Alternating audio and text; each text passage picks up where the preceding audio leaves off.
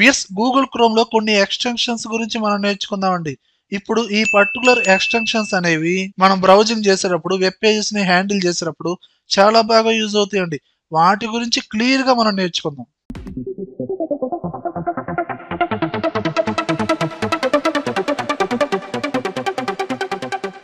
ముందుగా chrome extensions ని ఎలా యాడ్ చేయాలి, ఎలా సెట్ చేయాలో చూడండి. మీరు క్రోమ్ అనేది ఓపెన్ చేసిన తర్వాత టాప్ రైట్ లో 3 డాట్స్ ఉన్నాయి కదండి, దీన్ని క్లిక్ చేయండి. ఇక్కడ ఎక్స్టెన్షన్స్ ఇక్కడికి వెళ్ళి ఇక్కడ విజిట్ క్రోమ్ వెబ్ స్టోర్ దీని మీద ప్రెస్ చేయండి. మీకు సపరేట్ ట్యాబ్ అయితే ఓపెన్ అవుతుందండి. ఇక్కడ సెర్చ్ బార్ ఉంది కదండి, మీరు ఏ ఎక్స్టెన్షన్ అయితే సెర్చ్ చేసి యాడ్ చేయాలనుకున్నారో ఆ ఎక్స్టెన్షన్ అనేది సెర్చ్ చేయండి, టైప్ చేయండి. మీరు యాడ్ చేసిన ఎక్స్టెన్షన్స్ మొత్తం మీకు ఇక్కడ టాప్ రైట్ లోనే ఎక్స్టెన్షన్ ఐకాన్ ఉందా, దీని మీద క్లిక్ చేయండి.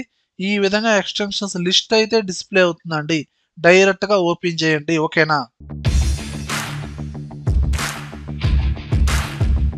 స్టే ఫోకస్డ్ ఈ ఎక్స్టెన్షన్ ద్వారా మీరు ఏదైనా బ్రౌజింగ్ చేసేటప్పుడు ఫోకస్ గా వర్క్ చేయాల్సి వచ్చినప్పుడు మీ టైం వేస్ట్ చేసే వెబ్సైట్స్ ని కొన్ని గంటల పాటు బ్లాక్ చేసుకోవచ్చండి. అంటే ఆ వెబ్సైట్స్ ఓపెన్ చేయాలన్నా ఓపెన్ అవ్వండి.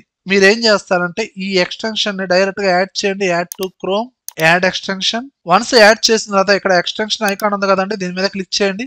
ఇదిగోండి ఇక్కడ స్టే ఫోకస్డ్ దీని మీద ప్రెస్ చేయండి. ఇక్కడ డాష్ బోర్డ్ లోకి వెళ్ళండి. ఇక్కడ మీరు ఏ సైట్స్ అయితే బ్లాక్ చేయాలనుకుంటున్నారో బ్లాక్డ్ సైట్స్ ఈ కేటగిరీలోకి వెళ్ళండి. యాడ్ బ్లాక్డ్ వెబ్సైట్స్ దీని మీద క్లిక్ చేయండి.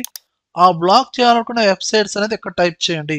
www.facebook.com. అలా మల్టిపుల్ వెబ్సైట్స్ అనేది మీరు ఇక్కడ యాడ్ చేయించండి. వన్స్ ఆ సైట్స్ అనేది టైప్ చేసి యాడ్ బ్లాక్డ్ వెబ్సైట్స్ ఈ బటన్ క్లిక్ చేయండి.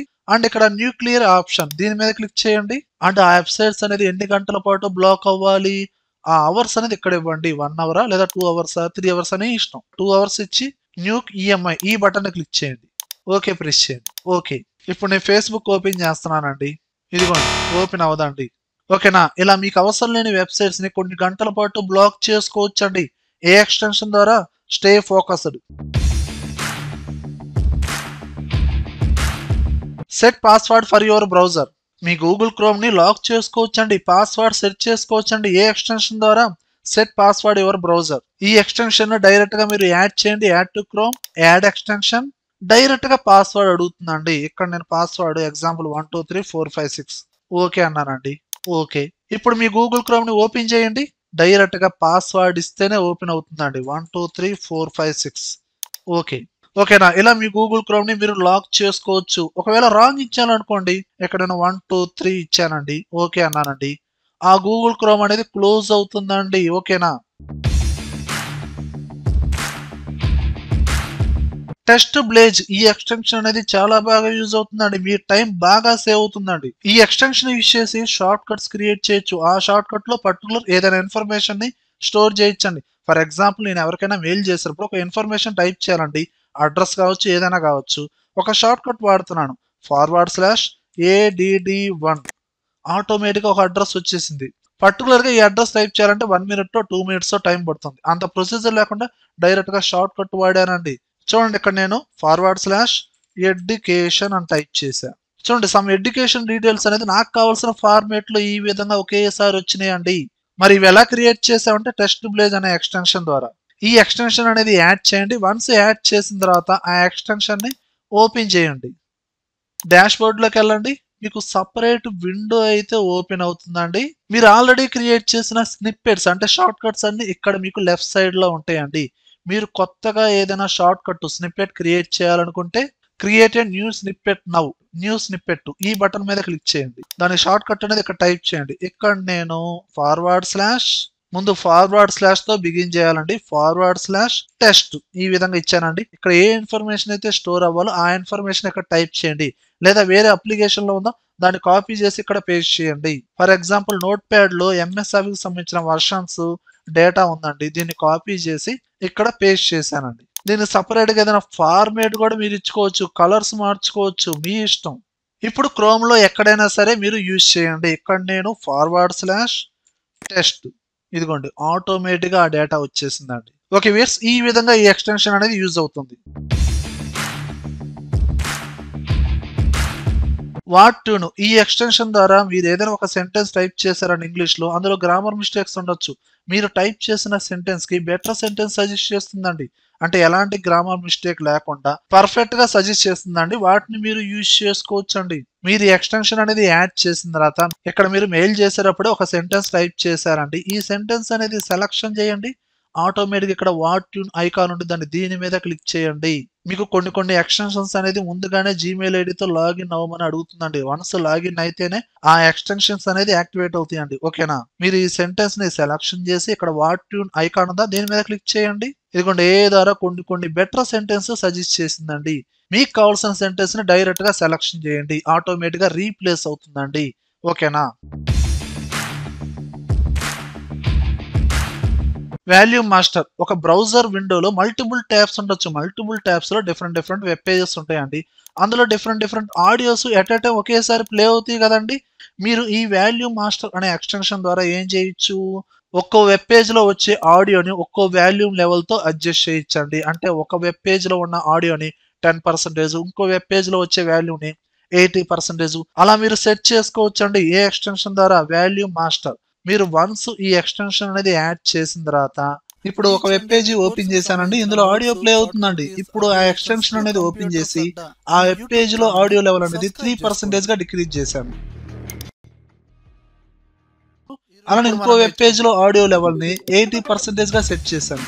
చూసుకుంటే ఇక్కడ ఎంప్లాయీ నేమ్స్ ఇప్పుడు ఫైనల్ గా మనం సెట్ చేసిన ఆడియో లెవెల్స్ ప్రకారంగా ప్లే అవుతుందండి. చూడండి. ట్యాబ్ వ్రాంగులర్ ఈ ఎక్స్టెన్షన్ ద్వారా ఈ బ్రౌజర్ విండోలో మల్టిపుల్ వెబ్ పేజెస్ ఉన్నాయి కదండి. మీకు అవసరం లేని కొన్ని ట్యాబ్స్ ని ఒక పర్టికులర్ టైం ప్రకారంగా ఆటోమేటిక్ గా క్లోజ్ అయ్యేటట్టు సెట్ చేసుకోవచ్చండి. మీరు ఎక్స్టెన్షన్ యాడ్ చేయండి, add to chrome, add extension. Once add చేసిన తర్వాత ఇక్కడ టోటల్ గా మనకి 5 వెబ్ పేజెస్ అయితే ఉన్నాయండి. ట్యాబ్ వ్రాంగులర్, ట్యాబ్ లాక్ లోకి వెళ్ళండి. ఇక్కడ ఓపెన్ చేసిన వెబ్ పేజెస్ మొత్తం డిస్ప్లే అవుతున్నాయండి. ఓకే, ఆప్షన్స్ లోకి వెళ్ళండి. ఇక్కడ ట్యాబ్స్ అనేది ఎన్ని మినిట్స్ లో క్లోజ్ అవ్వాలి, ఇక్కడ డిఫాల్ట్ గా 60 మినిట్స్ ఉన్నాయండి. లేదు 1 మినిట్ లో క్లోజ్ అవ్వాలి. ఓకేనా? ఇప్పుడు ట్యాబ్ లాక్ లోకి వెళ్ళండి.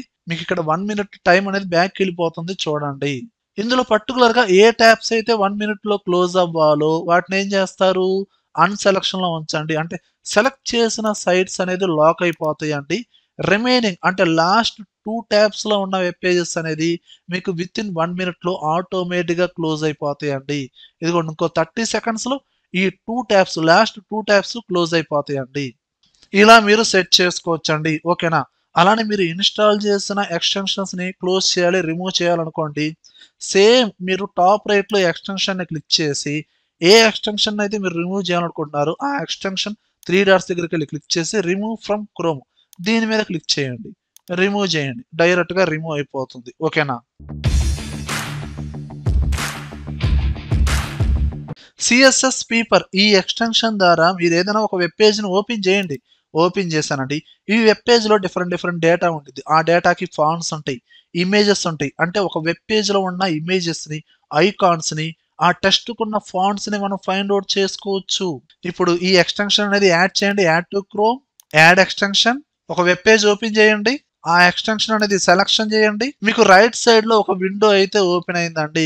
ఇక్కడ ఈ వెబ్ పేజ్ లో దీని మెయిన్ హెడ్డింగ్ వచ్చి రిస్ట్రిక్ట్ ఎడిటింగ్, దాని ఫాంట్ నేమ్స్ కావచ్చు, కలర్ కోడ్స్, అలానే ఈ వెబ్ పేజ్ లో ఉన్న ఇమేజెస్, ఐకాన్స్, వీటిని డైరెక్ట్ గా మీరు ఎక్స్పోర్ట్ చేసుకోవచ్చండి. ఓకేనా? గో ఫుల్ పేజ్ ఈ ఎక్స్టెన్షన్ ద్వారా ఓపెన్ చేసిన వెబ్ పేజ్ మొత్తాన్ని ఫుల్ గా స్క్రీన్ షాట్ తీయించండి. ఈ ఎక్స్టెన్షన్ యాడ్ చేయండి, add to chrome, add extension. ఏదైనా ఒక వెబ్ పేజ్ ని ఓపెన్ చేయండి, ఆ ఎక్స్టెన్షన్ ని ఓపెన్ చేయండి, గో ఫుల్ పేజ్. ఇదిగోండి స్టెప్ బై స్టెప్ మొత్తం కంప్లీట్ గా మీకు స్క్రీన్ షాట్ క్యాప్చర్ జరుగుతుందండి. ఇదిగోండి ఆటోమేటిక్ గా సపరేట్ విండోలో స్క్రీన్ షాట్ వచ్చేసింది. చూడండి. దీన్ని డైరెక్ట్ గా పీడిఎఫ్ ఫార్మేట్ లో లేదా పిఎన్జి ఫార్మేట్ లో డౌన్లోడ్ చేసుకోవచ్చు అండి. ఓకేనా? బల్క్ యూఆర్ఎల్ ఓపెనర్ ఈ ఎక్స్టెన్షన్ ద్వారా బల్క్ గా అంటే ఒకేసారి మల్టిపుల్ వెబ్సైట్స్ ని ఎట్ ఎ టైం ఓపెన్ చేయించండి. మీకు కావాల్సిన సైట్స్ ని ముందుగానే టైప్ చేసి పర్టికులర్ నేమ్ తో సేవ్ చేయండి, దాన్ని ఓపెన్ చేయండి, డైరెక్ట్ గా ఆ సైట్స్ మొత్తం ఓపెన్ అవుతాయి. మీరు ఎక్స్టెన్షన్ అనేది యాడ్ చేసిన తర్వాత ఇక్కడ ఆల్రెడీ మనకి 5 ట్యాబ్స్ అంటే 5 వెబ్ పేజెస్ అనేది 5 యూఆర్ఎల్ అడ్రస్ అనేది మనకు ఆల్రెడీ ఓపెన్ చేసి ఉన్నాయండి. ఇప్పుడు ఈ ఎక్స్టెన్షన్ అనేది ఓపెన్ చేశాను అనుకోండి, బల్క్ యూఆర్ఎల్ ఓపెనర్ దీన్ని క్లిక్ చేశానండి, డైరెక్ట్ గా ఆ యూఆర్ఎల్ అడ్రస్లు మొత్తం స్టోర్ అవుతాయండి. లేదండి కొత్తగా నాకు కావాల్సిన సైట్స్ నేను స్టోర్ చేయాలనుకుంటున్నాను అనుకుంటే ఇక్కడ న్యూ లిస్ట్ దీని మీద క్లిక్ చేయండి. ఇక్కడ లిస్ట్ నేమ్ ఇక్కడ నాకు 2 సైట్స్ ఇలా ఇచ్చానండి. ఇక్కడ డిఫాల్ట్ గా ఉన్న యూఆర్ఎల్ అడ్రస్ ని తీసేసి www.facebook.com www.computersadda.com ఇలా ఈ 2 sites at a time open అవ్వాలండి. ఆ 2 సైట్స్ టైప్ చేసి సేవ్ చేయండి. ఓకే, ఇప్పుడు ఆ ఎక్స్టెన్షన్ ని ఓపెన్ చేయండి, బల్క్ యూఆర్ఎల్. ఇక్కడ ఆల్రెడీ మీరు సేవ్ చేసిన లిస్ట్ అనేది ఎక్కడ ఉంటుందండి, యూ సేవ్డ్ లిస్ట్ దీని మీద క్లిక్ చేయండి. ఇక్కడ 2 సైట్స్ ప్రీవియస్ గా 3 సైట్స్ అనే నేమ్ తో ఇంకోటి క్రియేట్ చేశానండి. ఇక్కడ 2 సైట్స్ దీని మీద క్లిక్ చేయండి, లోడ్ లిస్ట్ ఓపెన్ లింక్స్ అనండి. డైరెక్ట్ గా 2 ట్యాబ్స్ లో ఆ 2 సైట్స్ అనేది ఓపెన్ అయినాయండి. ఓకేనా. ప్రింట్ ఫ్రెండ్లీ ఈ ఎక్స్టెన్షన్ ద్వారా మీరు ఏం చేయొచ్చు అంటే ఒక వెబ్ పేజ్ లో ఉన్న డేటా ఫార్మేట్ అనేది చూడడానికి కొంచెం టిపికల్ గా ఉండొచ్చు, కష్టంగా ఉండొచ్చు. దాన్ని యూజర్ ఫ్రెండ్లీగా మీకు కావాల్సినట్టు ఈజీ ఫార్మేట్ లో కన్వర్ట్ చేసుకోవచ్చు. దాన్ని పీడిఎఫ్ ఫార్మేట్ లో డౌన్లోడ్ చేసుకోవచ్చు. మీరు ఆ ఎక్స్టెన్షన్ అనేది యాడ్ చేయండి. యాడ్ ఎక్స్టెన్షన్ ఏదైనా ఒక వెబ్ పేజ్ లో ఉన్న ఇన్ఫర్మేషన్ ని కొంచెం ఈజీ ఫార్మేట్ లో కావాలనుకుంటే ఆ ఎక్స్టెన్షన్ అనేది ఓపెన్ చేయండి. ప్రింట్ ఫ్రెండ్లీ ఇదిగోండి ఒక నార్మల్ ఫార్మేట్ లో మీకు కన్వర్ట్ అవుతుందండి. దీన్ని డైరెక్ట్ గా మీరు పీడిఎఫ్ ఫార్మేట్ లో కన్వర్ట్ చేసుకోవచ్చు, లేదా డైరెక్ట్ గా మీరు చూసుకొని వెరిఫై చేసుకోవచ్చు. ఓకేనా. విఎస్ ఈ వీడియోలో కంటెంట్ ఉంటేనే లైక్ చేయాలని, కంప్యూటర్ సడ్డా ఛానల్ ని సబ్స్క్రైబ్ చేసుకోకపోతే వెంటనే సబ్స్క్రైబ్ చేయండి. పక్కనే ఉన్న బెల్ ఐకాన్ని ప్రెస్ చేయండి. Thank you very much.